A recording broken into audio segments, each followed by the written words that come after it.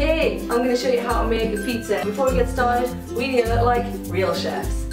Perfect. The most important thing about cooking is to preheat the oven. We want the oven on gas mark 2 and 180 degrees.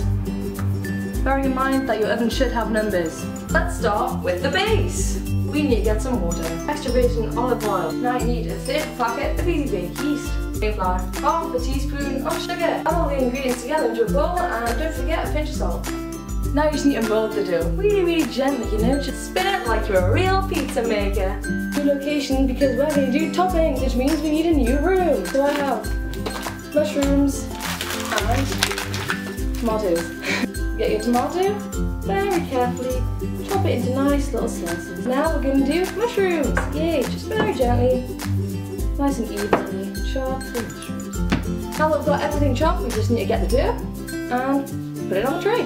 And you just really gently roll it across. Make sure it's spread nice and evenly all across the baking tray. We're going to add the puree. Very evenly spread it across, you know. You just sprinkle a bit of cheese on, you just want it to be cheese everywhere. Place the tomatoes on there. And the mushrooms as well. Just very carefully. And that. Okay, now that your pizza's ready, put it in the preheated oven and wait for 15 to 20 minutes. It's gonna be delicious. Have a quick peek at how the pizza's doing. Oh, it's looking delicious. The 15 to 20 minutes are up, so we're gonna check on that pizza that we made. Come closer, cameraman. Ah, it's a mango. That's fine, we can try again. Why won't it work? I hate to.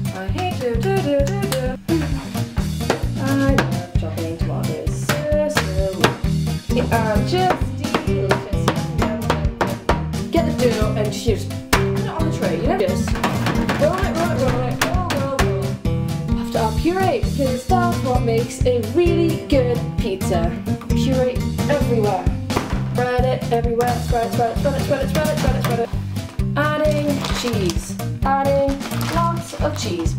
You just add all of the toppings. We're gonna put the pizza in the oven and it's gonna be so good because, you know, mistakes are a one-time thing.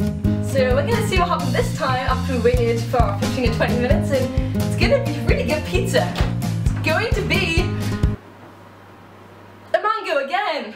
That's not a problem. We're just gonna try again.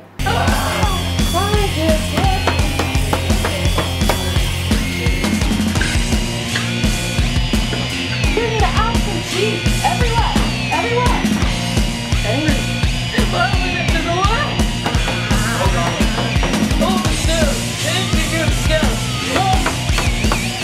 You need to add some cheese everywhere.